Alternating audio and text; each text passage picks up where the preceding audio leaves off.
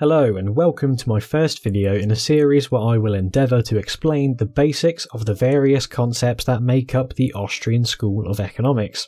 I've already done an informal preamble to the series in a video called Demystifying Economics, where I talk about how to open your mind as to what economics actually is, and that it is not some sort of arcane mystery only understood by members of Mensa.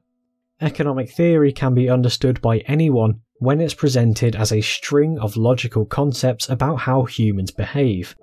So if you find yourself feeling intimidated at the prospect of trying to understand the Austrian School of Economics, go ahead and watch that video and hopefully it can put you more at ease and get you motivated to learn. So, to introduce the school, we have to outline where it comes from, aside from Austria obviously, understand what it stands for, some of its definitions, learn the key thinkers and their contributions, and then in the next episode we will begin exploring the subjective nature of value.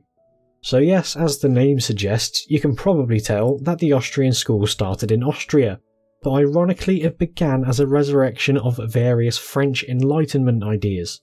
The founding of the school is considered to be with the publication of Carl Menger's book, The Principles of Economics. Menger was born on February 23, 1840 in what was then Galicia, a region of the Austrian Empire but is now in modern-day Poland. In his early professional life, Menger worked as a journalist reporting on and providing analysis of financial markets. During his time as a reporter, he increasingly realised contradictions in how the classical economists explained where prices and value come from and how people actually behave towards them. Up until then, the price of a good was mostly believed to be derived from the cost of creating it. Also on the rise was the Marxist labour theory of value, that any value a good has comes directly from the amount of labour a worker puts into it. Menger shattered these views in what he called a rediscovery of the subjective theory of value and marginal utility from French liberal thinkers such as Richard Cantillon, Anne-Robert Jacques Turgot, Jean-Baptiste Say, Antoine Destutt-de-Tracy, and Frédéric Bastiat.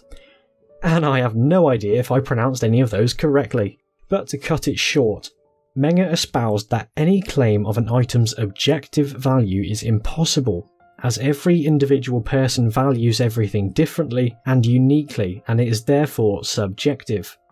This notion, when accepted and fully realised, halts in its tracks any ideas that an economy can or must be planned in its production, because people have to choose for themselves what they will buy, and that tells producers what it is they should be producing.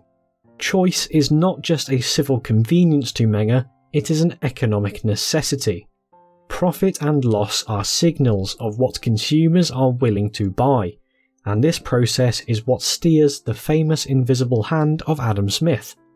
Menger's marginalist ideas helped restore economics to its status as a social science, a study of human action based on deductive logic, and not a hard science as it was coming to be viewed, something to be calculated and planned by the intellectuals of society, rather than left to work on its own devices. It's an absolute tragedy that if you study economics today, you will probably never even hear of Carl Menger.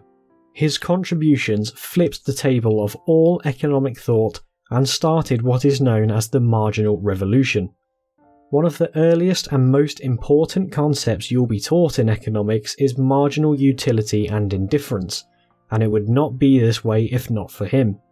But, thankfully for us now, his groundbreaking economic ideas found many contemporary followers, and he taught many other influential members of the earlier Austrian school, such as Friedrich von Weisse and Eugen Bumberwerk, who went on to be the finance minister of Austria-Hungary, and who famously applied the Austrian theory of price determination amongst other ideas to utterly rebuke Karl Marx's economics and exploitation theory in his works Capital and Interest and Karl Marx and the Close of His System. One particular student of Bumberwerk was the titan of Austrian economics and perhaps its most acclaimed member, who expanded the school significantly greater than any of those who came before him, Ludwig von Mises. Mises's contributions to the school make up a very long and very revered list. Chief among them are the Austrian business cycle theory, the regression theorem of purchasing power, the evenly rotating economy concept, economic epistemology, an even more brilliant and utterly crushing rebuttal of socialism using the now famous economic calculation problem, refining deductive economics into praxeology, and along with his even more famous student Friedrich von Hayek, successfully predicted the Great Depression of the 1930s. Mises was a total academic powerhouse. His breadth of knowledge was marvellous, and he brought it all back to reinforcing the Austrian school in its methodology, analysis, a priori and a posteriori justifications, and its empirical truth. His early writings were so powerful that he finally broke the Austrian school out of Austria, giving the school and himself great recognition around the world, especially in America and Britain, as the major Austrian school works were finally translated into English. He and his contemporaries had to flee Austria in the 1930s as the Second World War approached.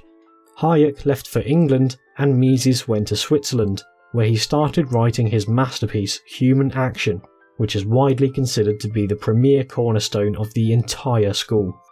Meanwhile in London, Hayek found himself incredibly preoccupied with being the prime intellectual opponent of the economist John Maynard Keynes and his many followers.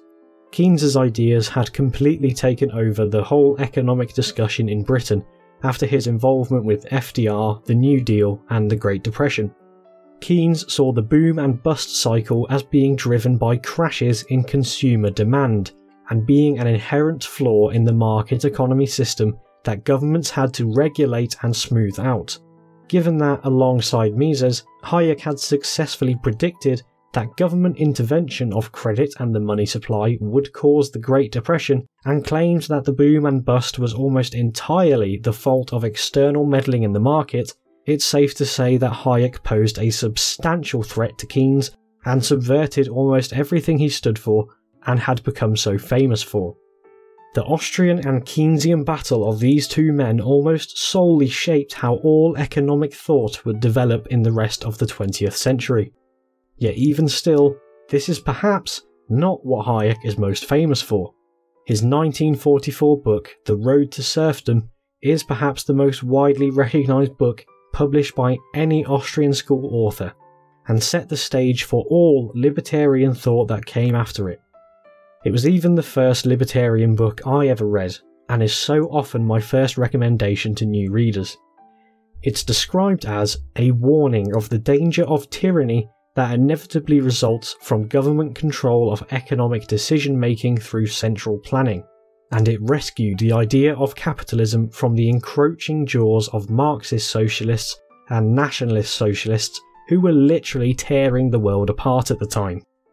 After the war's conclusion, Hayek went to the University of Chicago, not long after they took on the massively famous Milton Friedman, and Mises went to New York and found himself in the company of even more outstanding students, the primary two being Henry Hazlitt and Murray Rothbard. His name lives on today in the Mises Institute, which Rothbard co-founded. I have gushed over Rothbard so many times on this channel, and it's always for good reason. Murray Rothbard took Mises's already phenomenal views and managed to improve on them, permanently solidifying the Austrian school into a school far beyond economics and into an entire political and philosophical view on the nature of humanity, our rights, our actions, and our future. Rothbard can safely be known as Mr. Libertarian for his unprecedented efforts in continuing to expand the already vast field to even greater heights. He published his own masterpiece of a treatise, Man, Economy and State, in 1963, which encapsulates perfectly how Rothbard mantled and improved all of Mises's ideas and gave the world its first extensive justification and defence of anarcho-capitalism. And our final character in this star-studded line of tutelage stretching back to Menger's founding, we arrive at Rothbard's own student, Hans Hermann Hoppe.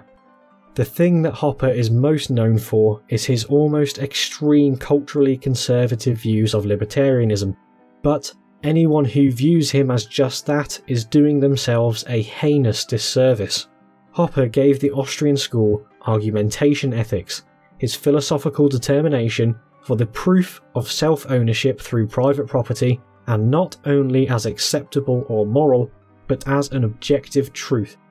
Just as Mises made the economic calculation problem the prime weapon against the encroachment of 20th century socialism, I believe Hopper's argumentation ethics must be our prime weapon against our society's current encroachment of postmodernism. He is, after all, an Austrian economist through and through, and has continued the Misesian principles of praxeology and methodological individualism to great effect.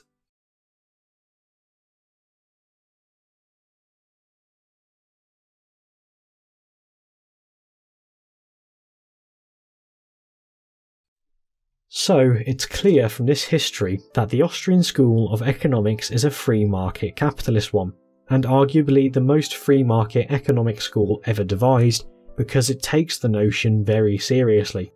Somebody who would describe themselves as pro-free market would believe that government intervention in the economy, such as high taxes, price controls, over-regulation and so on, are detrimental to human prosperity and liberty. But have they ever considered the nature of whether or not government is fit to control and regulate money itself?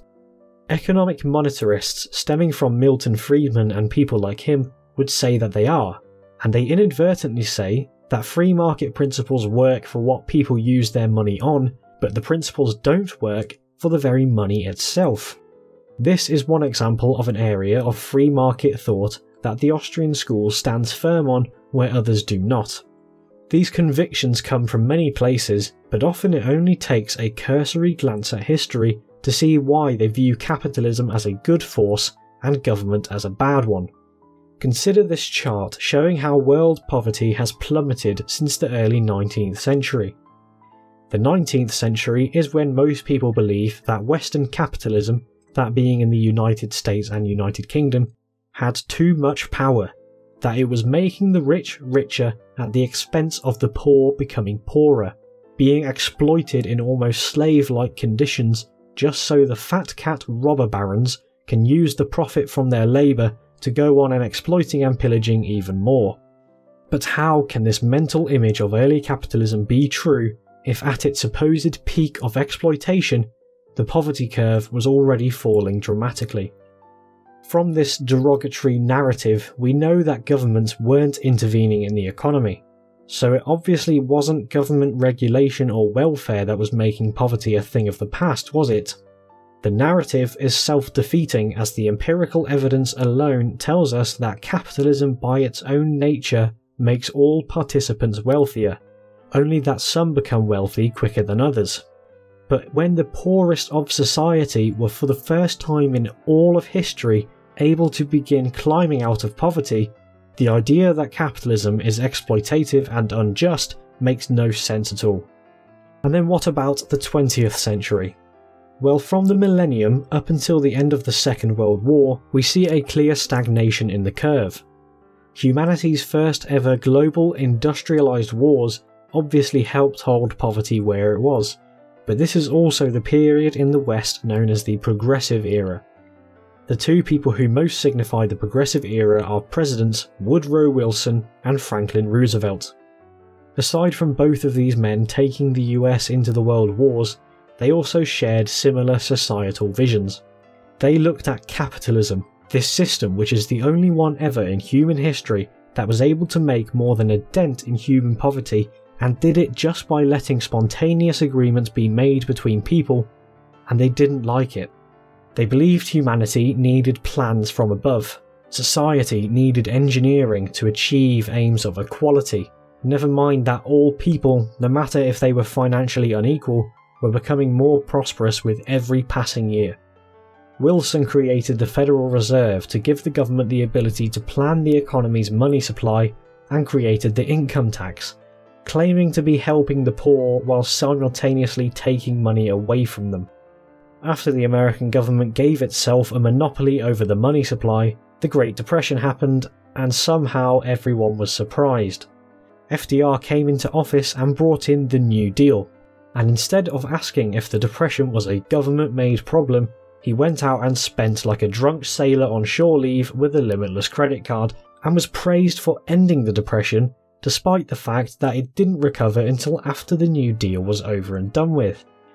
To the Austrians, it is no surprise at all that the grand social engineering and planning policies of these men stalled poverty improvements.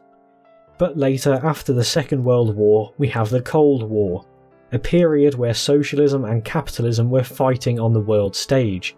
Socialism was losing the fight from the very beginning, and the largest socialist countries in the world, such as the USSR and Communist China, either collapsed entirely or moved to more market-focused economies before it was too late. The second half of the 20th century saw socialism falling and capitalism becoming the norm for the entire world, and as this happens, poverty goes into a nosedive, and this is not by coincidence. There is one constant and unavoidable theme when you view this chart with the hindsight of economic history. Free market capitalism eliminates poverty, everything else either stalls or creates it. Yet there are many people who hate it, and they have many reasons why. Often the reasons they give are a direct cause of government intervention, or any alternative they suggest for a particular problem has already been proven to in fact make the problem worse. This is where the Austrians introduce themselves. Throughout my series of videos, it will become clear how Austrian theories don't even stumble in the face of all anti-capitalist arguments, and always have a counter-argument to come back with. Capitalism is good, and the Austrian school is the total realisation of capitalism. So I hope this introduction has served you well. If you enjoyed it, please subscribe and click the bell icon to be informed of when I upload the coming videos in this series, which I will always attempt to make approachable and easy to follow, so you have the full basic understanding of the school and can read the great treatises like Man, Economy and State with no trouble. Thanks again for watching, and take it easy.